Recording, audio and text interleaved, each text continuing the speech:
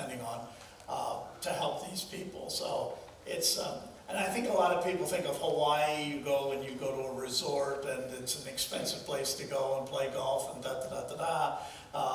Most of the people that live there are like people who live around the villages, who wait tables and work maintenance jobs and so forth. Most of the people who live on Maui are not wealthy, and it's really expensive to live there. So they're in a bad way, and they will be in a bad way for a while to come. So I'd like us to do, if you're able to do it, some sort of an offering that we can send over to the Makaweo Church, because I know that it will get spent to provide food and clothing and the things that emergency needs, and it's not going to go to provide a large salary for a Red Cross executive or whatever. So if you would like to contribute to that, just make sure you mark in your check in the memo section that it's for Maui relief or the Maui wildfires or something that allows us to know that that's where it's supposed to go. And I won't be here next week, but I think we can do this again next week, and then whatever we do this week and next week, we need to get it over there, because the need is now, well, it'll be a long time, but they really need the money now. So if you're able to help, we'd appreciate you doing that, okay? Also, out on the table in the narthex, there's a bunch of flower charts. And I'm always saying good things about the village florists, who are our go-to flower shop and have really treated us well all these years. Their flower calendars are out there. They gave them to me to give to you. So if you want one, pick them up before they're gone. And the altar flowers this morning are given by Julia Deo, and they're given in loving memory of her husband Ed, and also of her children, in memory of her children Aaron and Conrad. So thank you for the beautiful vases from Julia. And the floral centerpiece is there in honor of the wedding anniversary of Murray and Karen Deutsch. So happy anniversary to them. And thank you for the flowers. Very pretty. Next week, our guest speaker will be Reverend Mark Nelson. Mark is a graduate of University of Florida. He also is a graduate of the Reformed Theological Seminary over in Oviedo. And after he graduated from seminary, instead of going into a church right away, he went out to California and Texas and so on. For 10 years, he was a cowboy. So he's got an interesting background. After he started cowboying, he met his lovely wife, and they have 3 wonderful children. And he will be here to preach for you. He's not here candidating for the pulpit or anything like that. He's just filling in for me. And I think you'll enjoy him very much. He's got a Tom Selleck mustache, and he's a big guy, so he's quite an interesting fellow. So I think you'll enjoy next week with Mark Nelson and his family. Then 2 weeks from today, Kevin is putting together the jazz service, and we have a drummer and a bass, and tell them about who you have coming. Well, just 1, 2, line up, well, just, okay, well, it's just, we're going to have 6 people.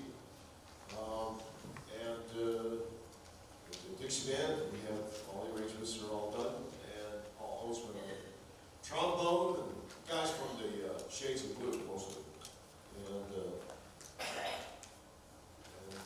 that's similar to what we did a couple of years ago when we did the jazz.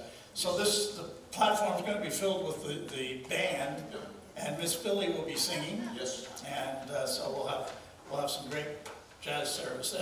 This is always one of our most popular services. People really respond really well to it. And Kevin will be bringing the little message on music in the ministry of the church. By the way. Yes. Okay, friends, do not let friends clap on 1 and 3. Okay. If you say so. 2 and 4. That happened last night. They did. But what happens if they don't clap on 1, 2, 3, or 4? Then we all go home. I think they call that silence or a dud. So, okay.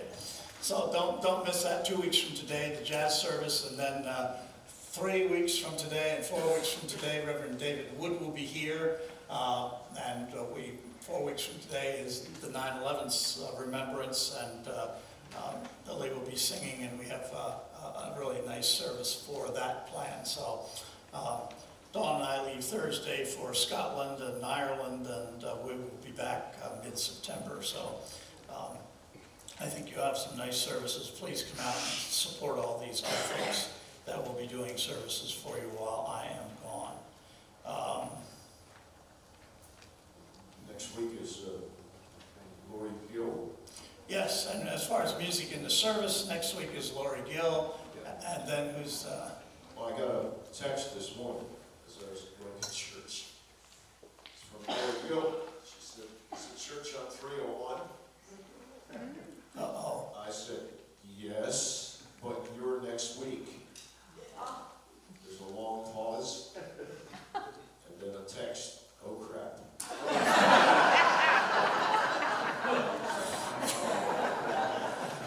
Not my fault, it's hers. If you were in the Lutheran or the Presbyterian church, we'd have to excommunicate you for that. In the Congregational church, oh crap is okay. Okay, so she will be here next week. And let's see, Ben isn't coming till September, right? That's the 24th of September, Ben will be here. And Kathy Chelsea Williams is with us this morning. She's been here before. And we're glad to have her back. I was listening to her practice. I think you're going to like that. And I'm trying to think if there was something else that was... Oh, I wanted to tell you about the dolls. You know, a number of women have made these beautiful dolls, and we give them out to children who are going through a tough time, or they've lost a parent or a sibling, and you can see one of them on the table out there. Some of you have sponsored those for a $50 donation, and that's what it takes to buy the things that we need to do it. But we also give those dolls to Alzheimer's patients. What's the name of the organization? This one was One Moment Cafe. Yeah, the One Moment Cafe is one of the 2 Alzheimer's groups that we support. And they were here yesterday, and they picked up 3 of the dolls from Leslie, and the first 3 to go out to Alzheimer's patients. And they're going to take some pictures of the people with their new doll and let us have a little contact with them. So we just want to tell you that doll ministry is picking up, and good things are happening. How many did we have yesterday, kids? 31. 31. Yeah. Wow. Wow. So, and on top of the 3 Alzheimer's patients, we had 31 children who received help. That's a great thing. That's a really good thing. Well, this was also a really sad week for me personally, and for our church as a family. Early in the week, my good buddy Dave Zecker passed away, and we prayed for him last week, and he passed away 5:45, I think, on Tuesday morning, wasn't it? So Sherry is here this morning. I wanted us to remember him. There'll be a memorial service in early October, and we'll tell you about that later as we get closer to the time. We wanted to remember Dave this morning. Dave and Sherry have been with me a long time with our church and part of this family. And when we built this building, Dave came down and volunteered because he was in the building business. He knew the Ohio Building Code by heart. I think it was safe to say he knew the Ohio Building Code better than he knew his Bible, but he knew that too. But anyway, he would walk around and watch while this was all being built and report back if he saw something that didn't look kosher to him. And so he's just been a good friend and funny, and just a really nice man. And I'm going to miss him for the remaining days I have here, and I'll think of him often. He was just a very good guy, even if he was an Ohio Buckeye. Can't hold that against him. So the candle that you see before you this morning burns in memory of our friend Dave Zecker. And I ask you to observe a moment of silence with me, please.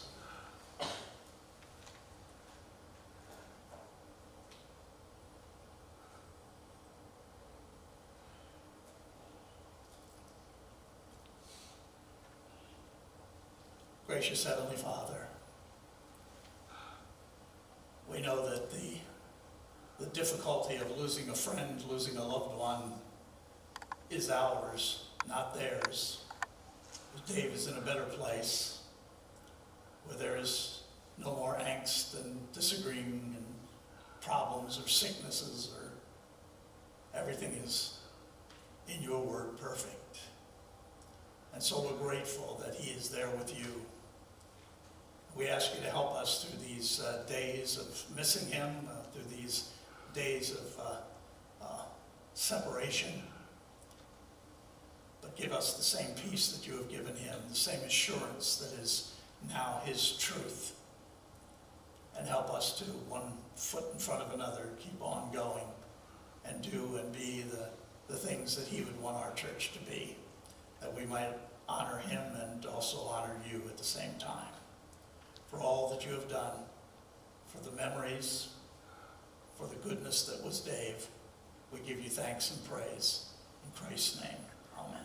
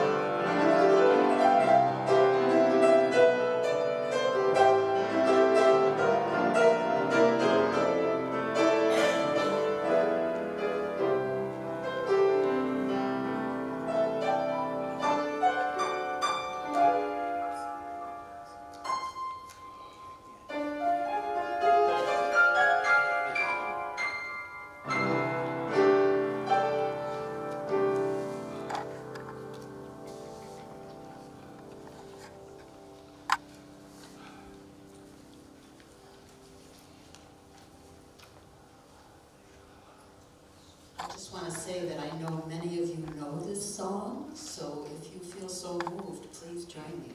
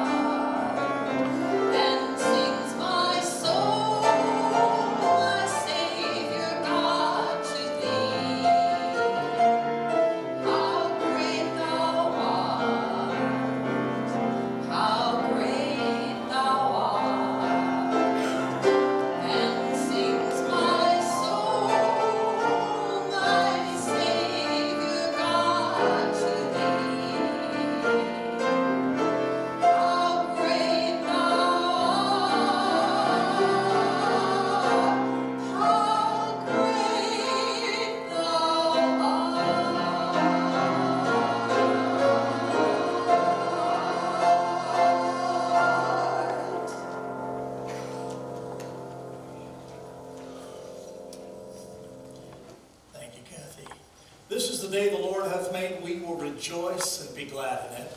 We worship him together in the name of the Father, and of the Son, and of the Holy Spirit. Come and celebrate the reign of God. The reign of God is beyond our imagining. See the little seed that becomes God's commonwealth, where all can find shelter and peace.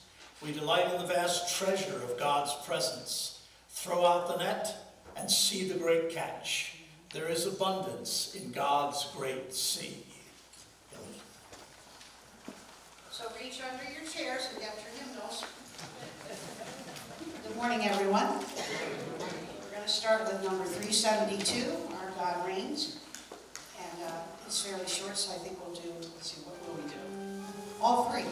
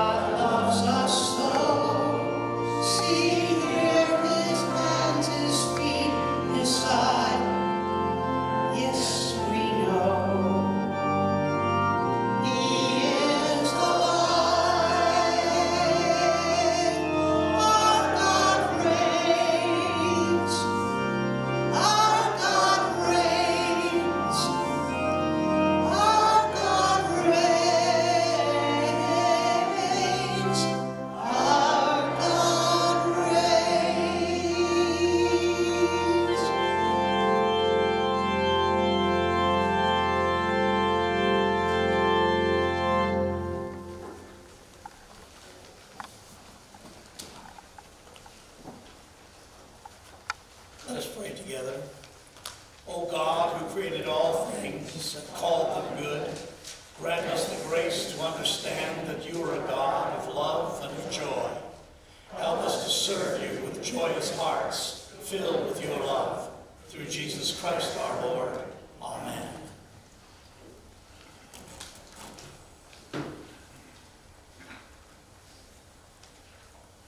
I learned this song when I was just a little girl, and probably most of you did too. And just as Kathy said, if you know it, sing it.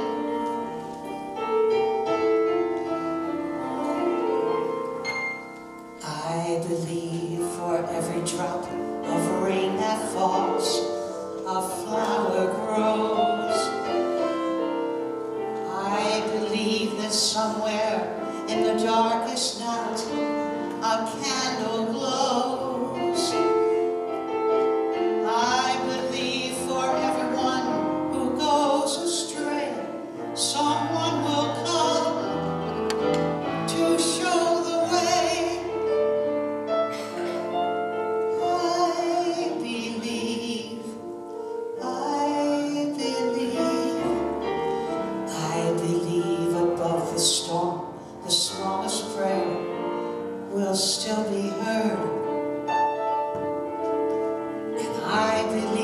that someone in the great somewhere hears every word. Every time I hear a newborn baby cry, or touch a leaf, or see the sky, then I know why I believe.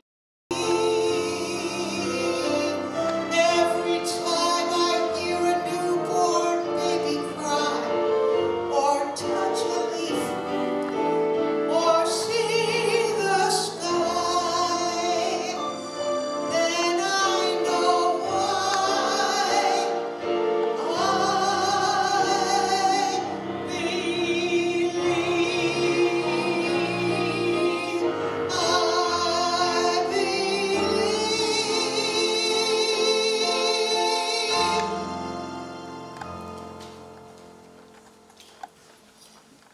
Thank you, Billy. Beloved in the Lord, let us draw near with a true heart and confess our sins unto God our Father, beseeching him in the name of our Lord Jesus Christ to grant us forgiveness. Lord God, instead of caring for each other, we are careless with each other. Instead of being responsible for this world you have given us, we are greedy and use up the resources without thought of our children and grandchildren.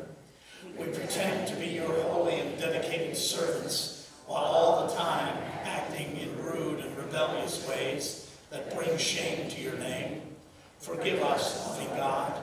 Put things right in our lives, redress the wrongs within us, and save us from ourselves. In Christ's name, amen.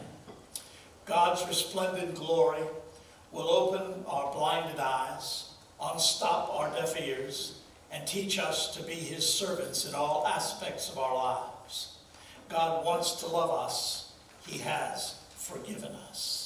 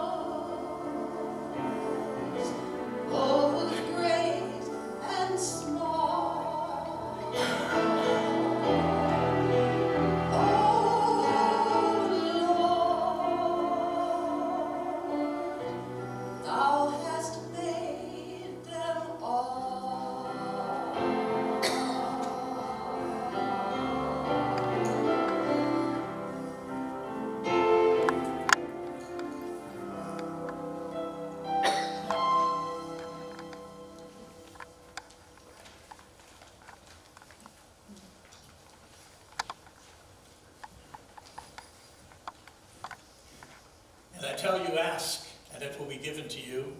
Seek, and you will find. Knock, and it will be open to you. For everyone who asks receives, and the one who seeks finds, and the one who knocks, it will be opened. We have a number of prayer shawls this morning, 3 of them, and I'd like to have a couple folks come up and join me, please, while I share with you that this first one is for Joy Trash, and she has a malignant brain tumor, and Mary Starkweather asked for that one.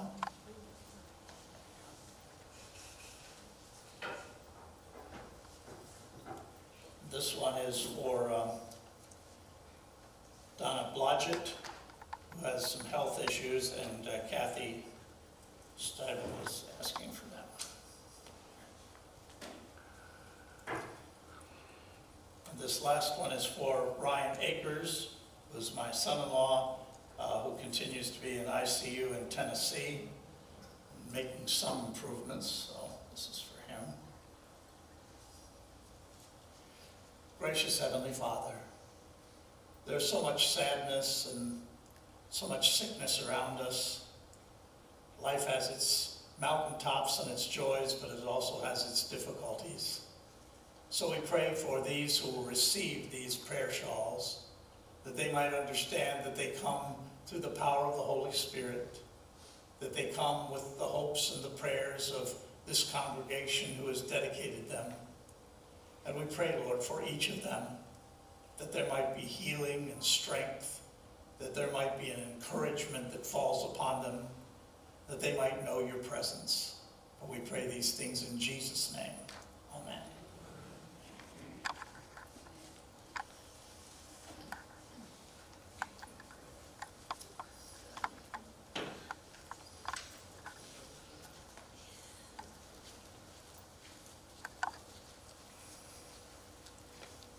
Lord be with you. Let us pray.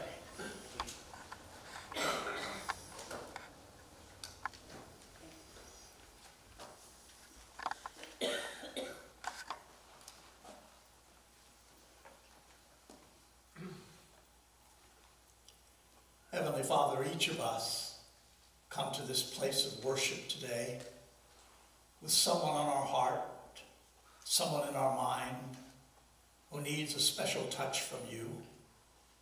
We lift them up before you now in this time of prayer. We come to this altar, your throne of grace, and in our mind and in our heart we mention their name before you. We reach out to you, asking that you would provide for them just what they need, that there might be healing for those who are sick, that there might be encouragement for those who are down and distressed, filled with anxiety.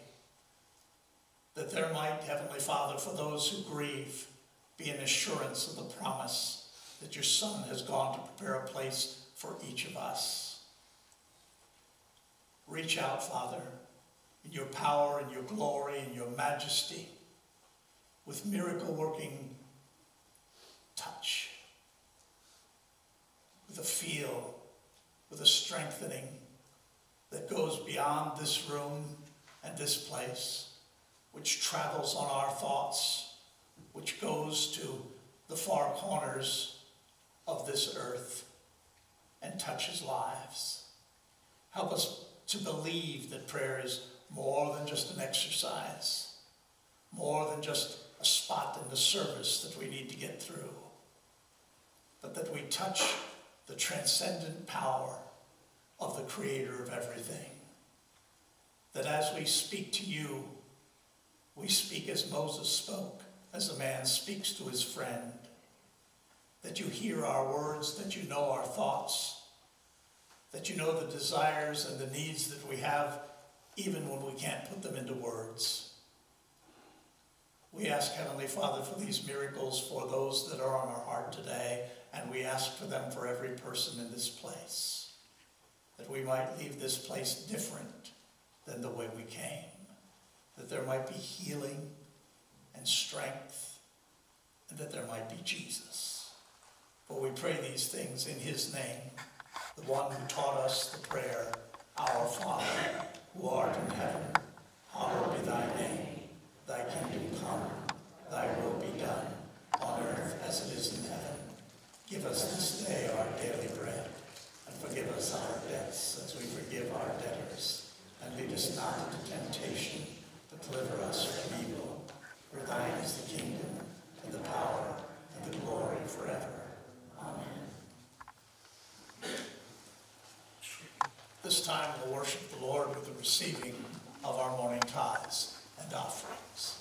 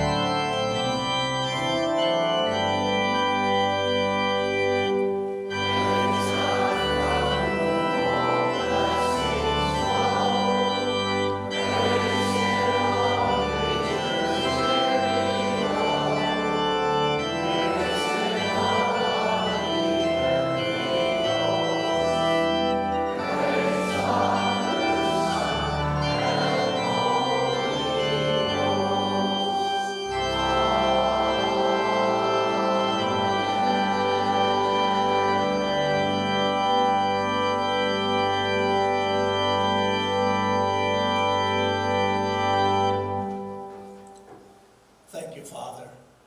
Thank you for taking care of us. Thank you for providing for us. Thank you for giving to us more than we could have ever asked or desired. Now to your throne of grace we bring these our gifts, a way of saying thank you, a way of helping you to know that we understand all that you have done for us, and we are grateful. Bless these gifts and use them. Use them to tell the world about the love of your Son. We pray these things in his name and for his sake. Amen.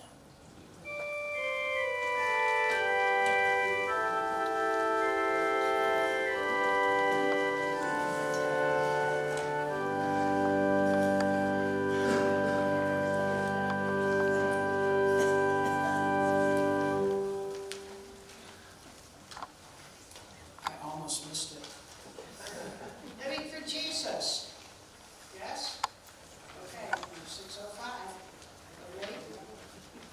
Before we sing this, I just want to tell you, because I meant to tell you earlier, mark your calendars for March 16th, 17th, and 18th. Is that correct?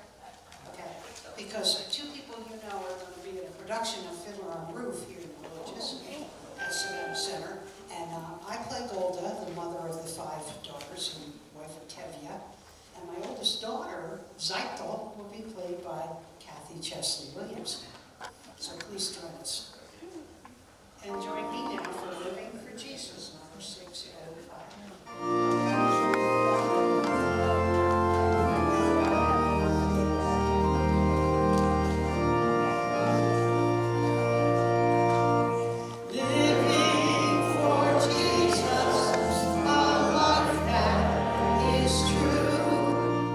Striving to please him in all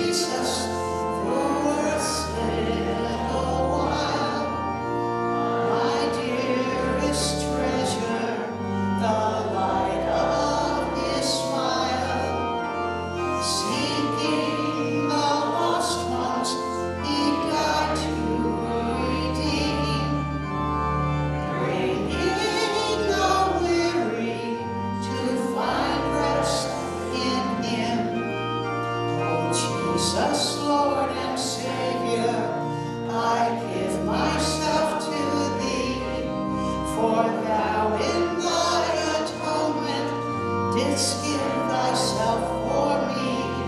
I owe no other master, my heart shall be thy throne. My life I give henceforth to live, O Christ, for thee alone.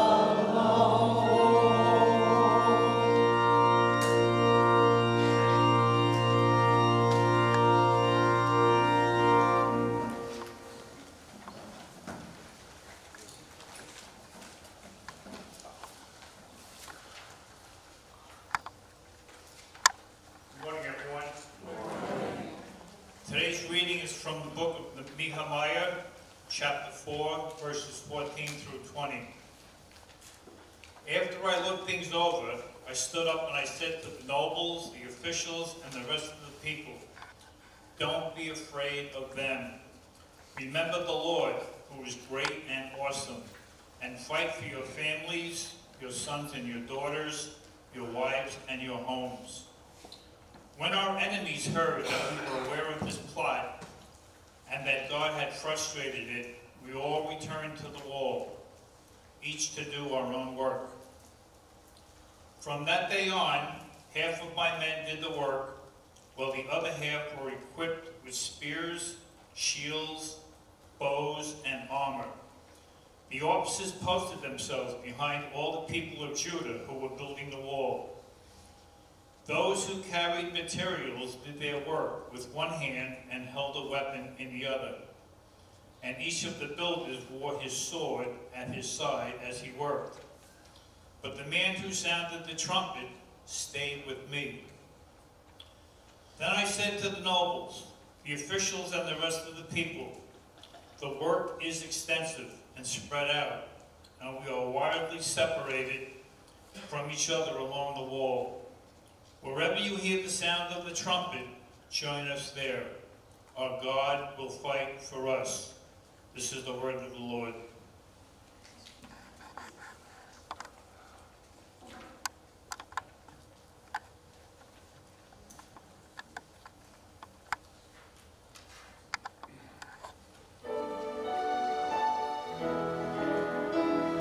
There are so many who don't know the reason their lives are wasting away.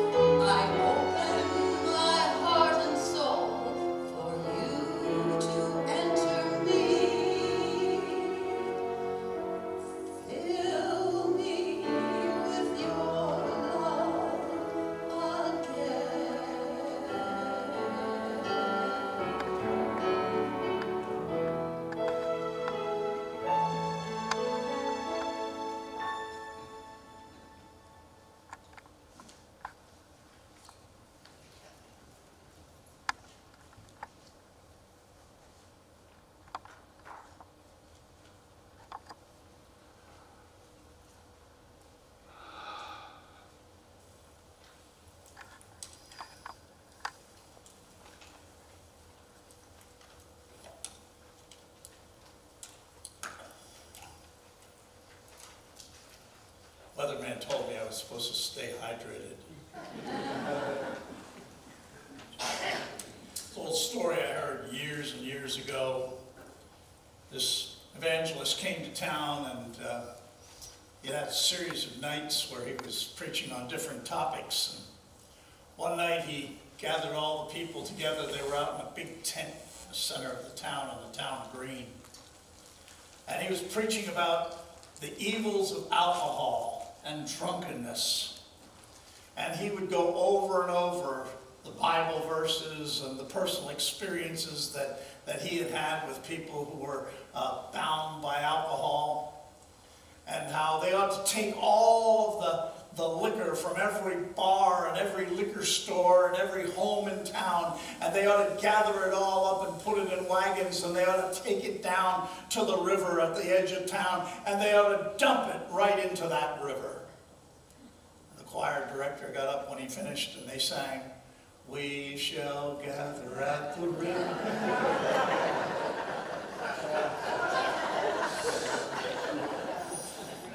Yeah, well.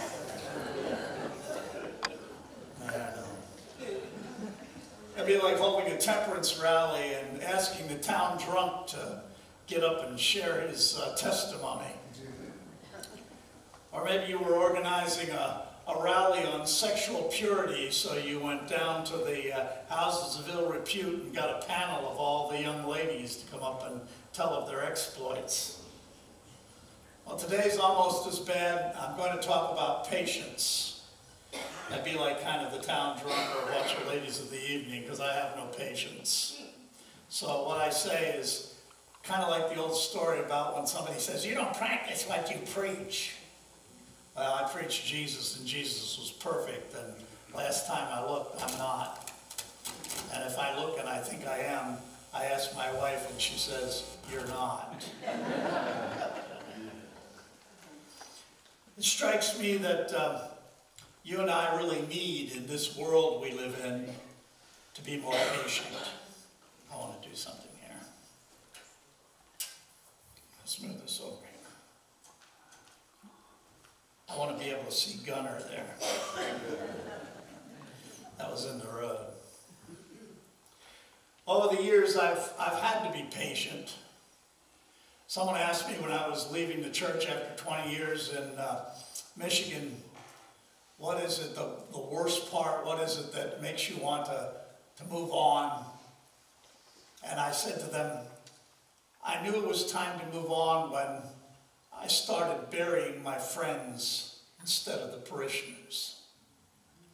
When you're in a church long enough and you've got enough of a track record with that church that the people who pass on are not just acquaintances or not just members of the church or members of a board, but they're your friends, it starts getting to be more than you can handle. 4 years of college, 3 years of seminary, 2 years of the doctoral program. You finally get all of this education, and nobody ever taught you how to deal with what you deal with in the church. I talk to teachers, it's the same thing.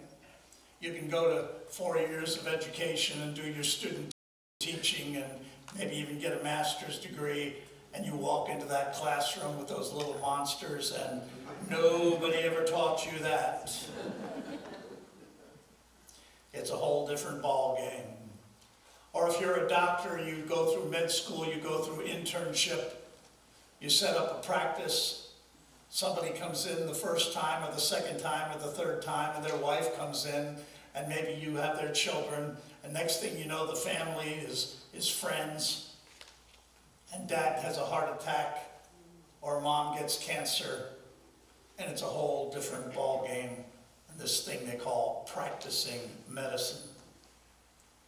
Even after you reach your goals, even after you think you've made it there, even after you've done the things you set out to do,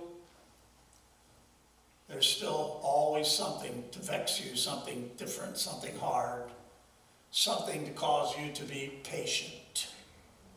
And being patient in the midst of crisis, being patient with difficult situations, watching people suffer, watching people go through hard times, wanting to help everybody but having limited resources to do it, requires you to be patient, whether you're the preacher or the board member or just a member of the church or a member of the community.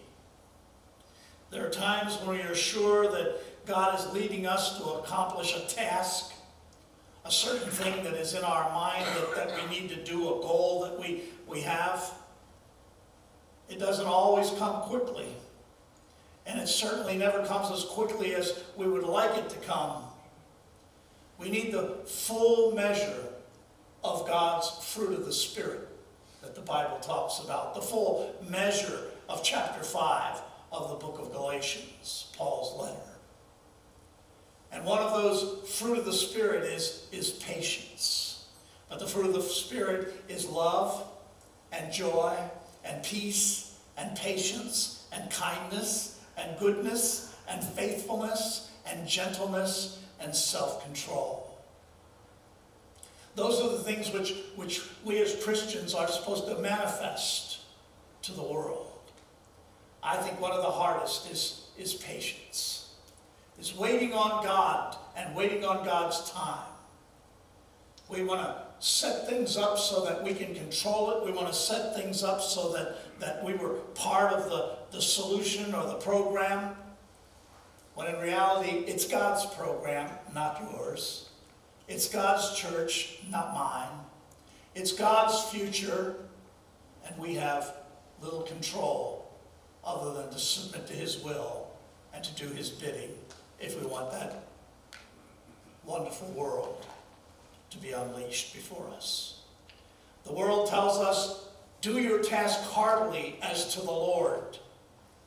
If you think of the tasks that you have in life, the people that you're called on to love, the problems that you're called on to be a part of the solution, those things, they are not things for you to keep busy with. The church is not a place for you to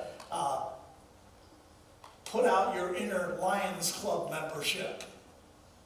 It is different. You don't pay your dues to church. You give your honor and your glory and your offering to God.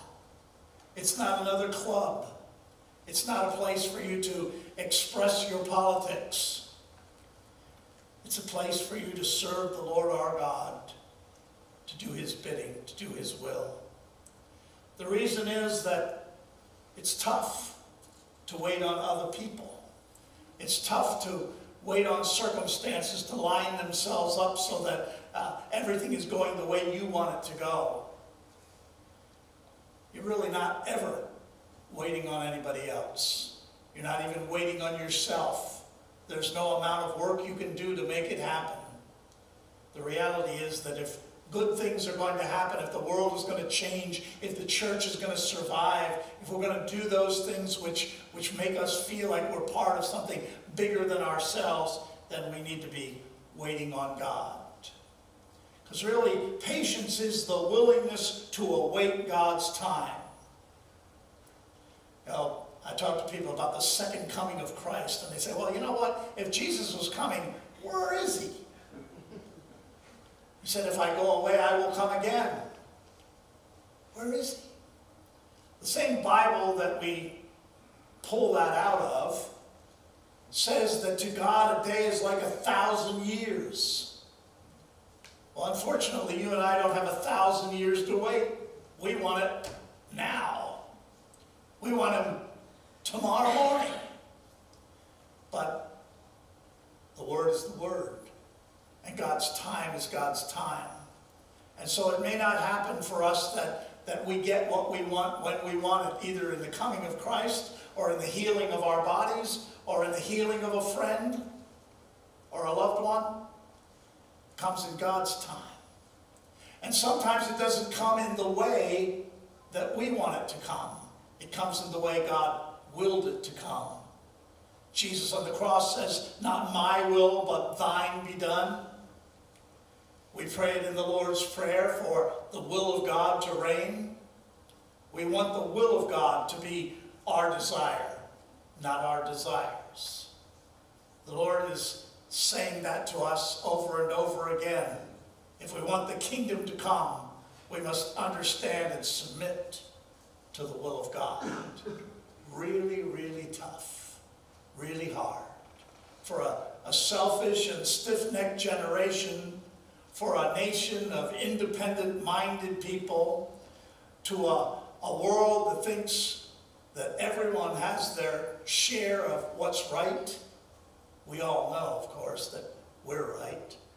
I used to have a poster that I hung in my office that had a picture of this nasty-looking black leopard on it, and the title on the poster was, "Everyone's entitled to my opinion." That should be the mantra of the modern culture. Everybody's entitled to our opinion. Impatience comes from trying to dictate to God what and where and how life is going to work. And it never works. That's why you're impatient. That's why you're unsatisfied. That's why it doesn't come out the way you wanted it to. Because it's not your will that is to be done. It is God's will that is to be done. Patience comes when you realize who is really on the throne. It may come as a shock to you, some of you kings and queens and princes and princesses, that you are not on the throne.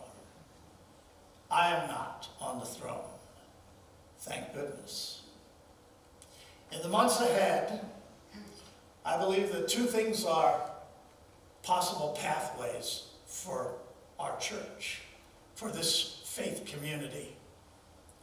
And as I always say, I have bad news and good news. Two paths, bad news and good news. Let's start with the bad news, because it's always better to end on the good news. This church has the possibility of being like so many other churches around the country. Wouldn't it be good to be like everybody else? Wouldn't it be good to be like other churches? Not really. Because around this country, churches are closing. If they're not closing, they're losing their direction. They're not worshiping God, they're flying rainbow flags and getting off into political stuff that divides and separates. Historic denominations are being split down the middle. I think I told you before that my friend who's in the nursing home now up in York, Pennsylvania, who's gone pastored for 50 years like I have, went to seminary with me. He's a United Methodist, and he's so sad over the split in the Methodist Church into the Global Methodist Church and the United Methodist Church. And in his county, 40 United Methodist churches have walked away from the United Methodist Church and been part of this divide and this split and this disagreement. And it doesn't matter what the issues are, as much as it matters how much pain this is causing all these people. People who want to go to church and want to hear the gospel, want to hear that Jesus loves them, want to know that there's a heaven, want to know that there's a healing, or at least the strength to get through the sickness, want to be encouraged about their grandchildren's future.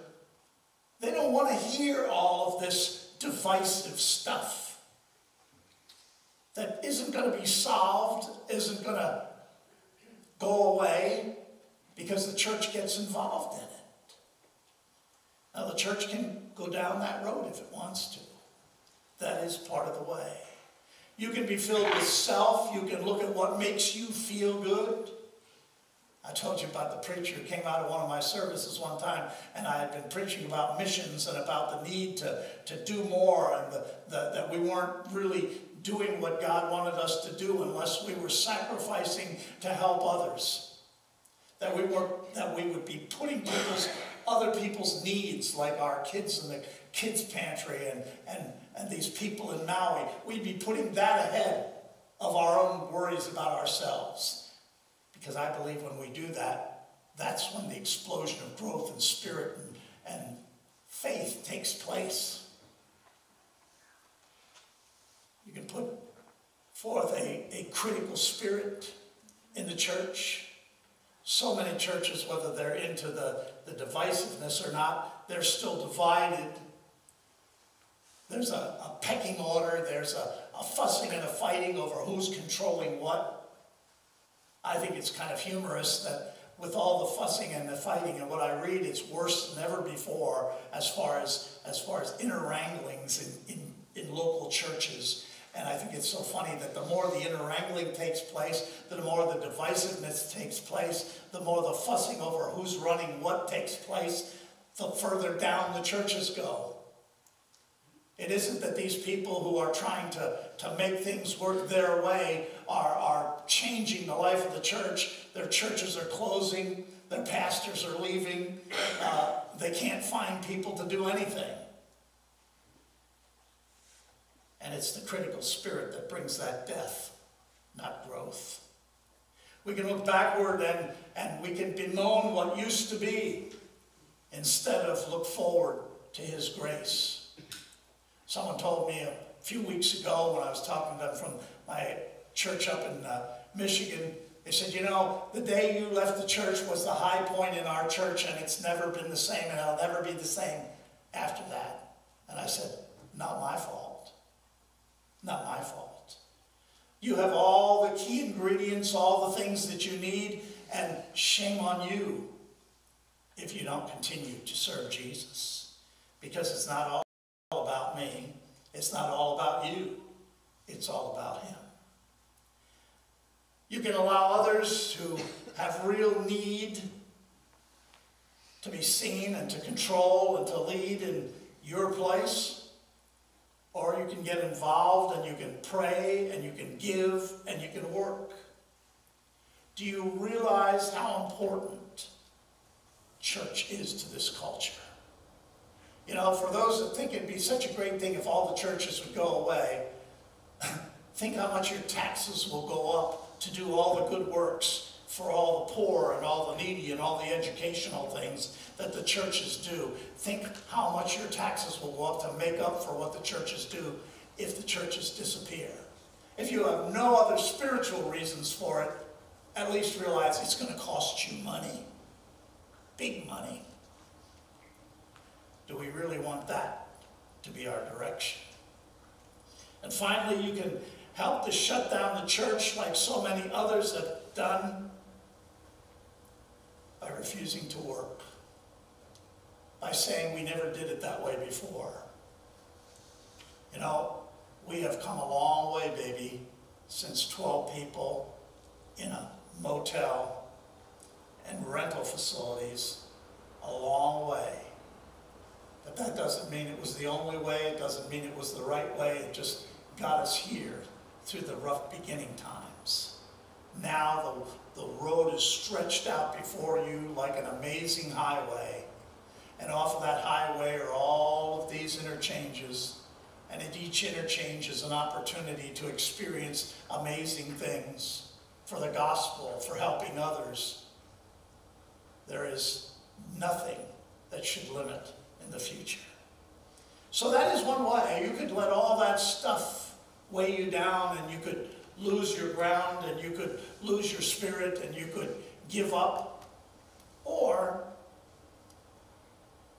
you could rise to places that we've never seen yet. You could achieve things that you perhaps didn't even have the capabilities to dream of a few years ago. You could reach more children, you could do more scholarships, you could diaper more baby butts. You could change the world. Realize that every past accomplishment, every enjoyable moment, all the successes, all the service, all the missions, the family that we have become is not dependent on me or an office staff or a committee or a board or a musician or a way of doing things. It has nothing to do with a denomination or a church government format. It is what I've tried to say over and over and over again, and I don't say it because it sounds good. I say it because it's the God's honest truth. It's all about him, or it's nothing. It's nothing. If you want the church to close, if you want to go back to the possibility number one, make it about something else. start a fuss, start a feud, spread some gossip, be lazy, cut back on your money, and watch what happens. I promise you. The future is not in the hands of a new pastor. It's not in the hands of a temporary pastor. It's not in the hands of a board or a committee. Anyone who comes in faith to leadership in the church, believing in doing great things, believing that they're standing on a foundation that has been laid for them, not for their glory, not for their ease, but to make a difference, to do something even greater and better. You know, there are churches in New England, Congregational ones, that have endowments in the millions. They never have to take an offering ever again. Now there'll be a mass exodus going looking for those churches. Oh, wouldn't that be great if we went to a church that they didn't ask us for anything? No, it wouldn't. Because you'd be in a dead church going nowhere. And that's exactly what happens to most of those heavily endowed churches. Not all, but most of those heavily endowed churches in New England. They struggle for a purpose. They struggle to survive, even though they have all that money. Don't let anyone or anything replace the real power that must be in the church, Jesus Christ. With all the programs and all the dinners and all the Love Incs and all the mission programs and all that, if it isn't for him, you're wasting your time. You're spinning your wheels. You're still going to close. You're still going to lose. It's all about him. We patiently wait. We patiently believe. But we roll up our sleeves and we get out there and we fight the good fight. We fight for every kid who's lost on drugs. We fight for every family that's broken and needs some help to make it through. We fight for food for the hungry. We fight for every kind of disaster that takes place, like Maui, to do everything we can to make a difference, to help those people. We come together and we worship and we have a good feeling in our heart because we've done something. We've done something. And you should feel amazing about what you've done so far, about the beginning that you have had, about what God has done, about how we have honored him through every single dime, every single dollar, every single piece of clothing, every single act of volunteerism, every doll that's been made to make a difference in somebody's life. This morning you sent out a bunch of prayer shawls. Again, well over 400 now. We've seen the letters and the notes, and we've felt the joy and the satisfaction. I got another letter this week from a gal down at Vero Beach that we did one for a couple of weeks ago, and she would hug that thing at night. And she's a friend of my daughter's, works for the pharmaceutical company my daughter works for. And you know, she's in the pharmaceutical business, but she got her power from your prayer shawl. And she wrote to say thank you for that prayer shawl, and to let me know and to let you know through me that she just had a PET scan, and the PET scan is entirely clear. And what was stage 4 cancer is now not visible. Will it come back? I don't know. But right now, she believes and she knows that that prayer shawl was a source of strength in the midst of her battle. Those are the things that you have done, and those are the things that you must continue to do. Those are the things that we have begun. Those are the memories that you have, and those are the dreams that you will make. If you make it all about him, these small beginnings that we have experienced together will be memories of blessings that are yet to be. In the book of Revelation, there are churches, and those churches are described in various categories of being failures and being successes. The church at Laodicea is described as one that Jesus would spew out of his mouth, it says. It's disgusting. We want to be the church that he would embrace. You want to be the church that is all about him. You want to be the church that doesn't complain about what used to be or what could have been, but the church which looks forward to what yet will be. And I promise you this, if it's all about him, then the best is yet to come. Heavenly Father, we thank you that you have shown us your glory, you have shown us your power, you have provided for us even in our laziness, and you have allowed us to help to make a difference. We ask you to allow that same Spirit to continue, that leadership of the Holy Spirit to come and to be with us and to drive all of this forward to the next level, to the next amazing miracle, so that one day we will see as you return that we were part of that glorious day because of the foundation that we laid here. We pray these things in Jesus' name and for his sake. Amen.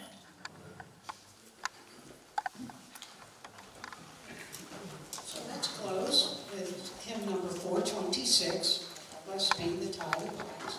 We're going to do all the verses.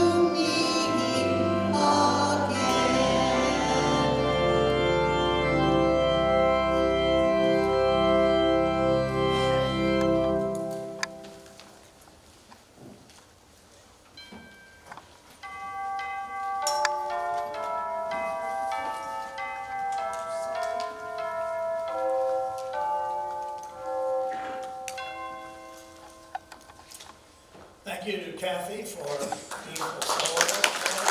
Billy, Kevin, thank you to all of you for coming out on another hot day in Florida. Is it me, or I've been here 20 years. I think this is the worst summer yet. Is that right? Oh, it's hot. Yeah. Well, if you think it's hot here, just wait till you get to the next place.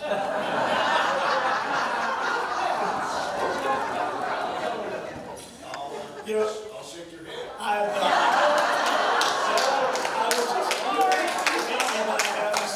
was just going to say, but we'll probably be in the same place. So that would be my luck to have to put up with you for eternity yet. I know.